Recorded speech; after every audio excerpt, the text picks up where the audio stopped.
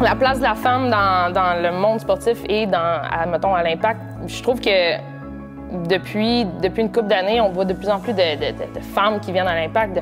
Puis c'est pas juste des mères de famille qui accompagnent leur mari. Je trouve que je vois de plus en plus de femmes avec des chandails de l'Impact, des chandails de Piatti à l'époque, des chandails de Piet. Je trouve ça hyper intéressant. Puis aller dans un bar et écouter un match de soccer, c'est pas juste une affaire de gars, là.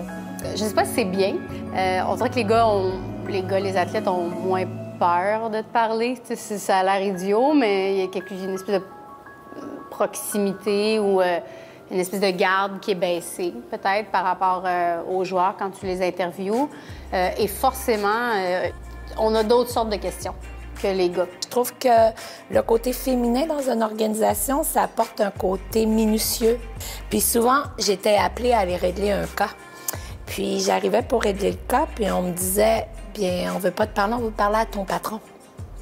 Alors je disais, bien, c'est moi la patronne, c'est moi qui s'occupe des opérations de match. Non, je veux parler à ton boss. Les conseils concrets que je donne sont ceux que je donnerais à un gars. De là, le fait que moi, je la vois pas, la distinction, si t'es une fille ou t'es un gars, tu sais, soit bilingue, soit fais tes devoirs et de la rigueur. Alors, je comprenais qu'il s'attendait à parler à un homme, mais moi, ça me froissait pas, ça me faisait juste plus prendre conscience de l'importance qu'on devait se tenir debout puis prendre notre place. On dirait que j'ai toujours de la difficulté quand on me dit « mais en tant que femme », je suis comme « mais en tant que femme, quoi ?» Oui, en tant que femme, en tant qu'homme, en tant que reporter sportif, c'est unisexe dans ma tête à moi. Oui, exactement. Je coach depuis 2011 des jeunes filles, en fait, qui sont devenues des femmes parce qu'ils ont 18 ans aujourd'hui. Donc, tu sais, pour eux, j'étais l'autorité parce que j'étais un entraîneur, mais je n'étais pas leur parent ou un prof ou une direction ou leur patron ou whatever. Tu sais, j'étais jeune. Cette confiance-là qu'elles avaient en moi de me confier des trucs sur leur vie personnelle, sur ce qui se passait à la maison, j'ai vraiment senti ça comme un privilège. Ça m'a rappelé que moi, quand j'avais 13-14 ans, moi aussi, j'ai eu des entraîneurs avec qui j'ai connecté un petit peu plus puis que j'ai pu me confier sur ce qui se passait à la maison, sur ce qui se passait dans ma vie personnelle. Je pense que le sport, ça peut vraiment t'aider à passer à travers beaucoup de choses dans la vie. So I feel like both have made me extremely selfless, I guess. I feel my love for my family and my kids, it's strong, it's deep. I feel like I've become very independent and strong with trying to raise the kids. When Evan's there, he's so helpful, but when he's not there, I need to be extra strong. And so I feel like being a wife, being a mother, it's taken me out of my comfort zone, and it's fun. I love it. I love both of those roles, but I think a lot comes with it. But yeah, I feel like I'm trying to show Isabella and Brooklyn. So Brooklyn's my youngest daughter. Just like mommy can do, everything when daddy's not there. Being strong, being supportive of my husband, So just trying to be a really good role model for the girls. Oui, récemment, j'ai eu la chance de donner des sessions de yoga latte, d'étirement, de pilates dans un centre correctionnel pour femmes. C'était vraiment une expérience qui était unique. C'était déstabilisant, c'est pas un environnement joyeux.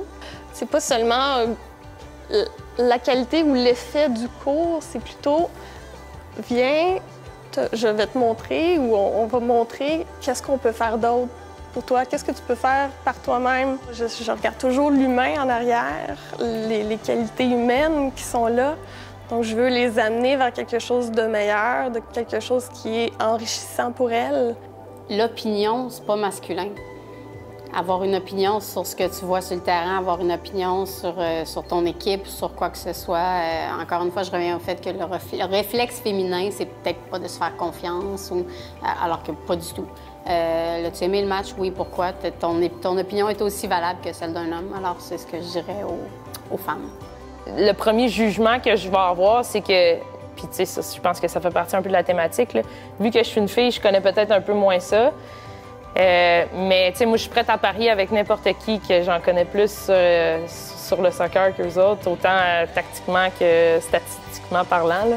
L'Impact de Montréal a toujours été un club reconnu pour son accessibilité et reconnu pour son grand cœur.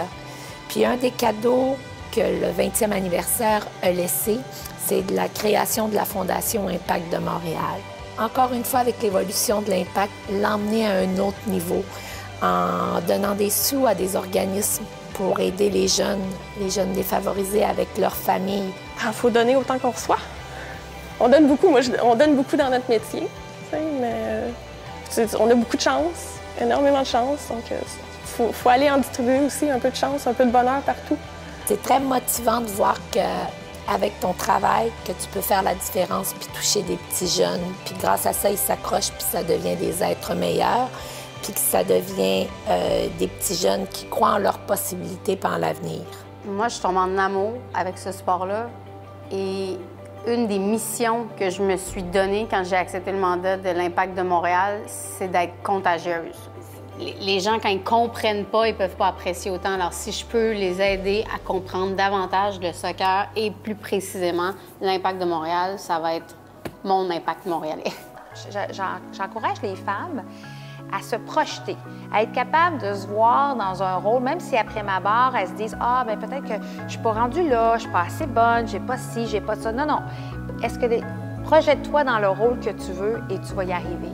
Parce que je trouve que souvent, et je généralise bien sûr, mais les hommes ont une capacité à se projeter, même s'ils n'ont pas tous les outils, ils vont se dire « Moi, je vais y aller. » Puis moi, je vais aller chercher les outils qui me manquent. Alors que souvent, les femmes vont avoir tendance à dire « Ah, je suis pas encore là. » Go, go, go, girl! Tu sais, comme c'est correct, on va aller chercher les outils à la fin. Il faut croire en soi, mais être capable de se projeter.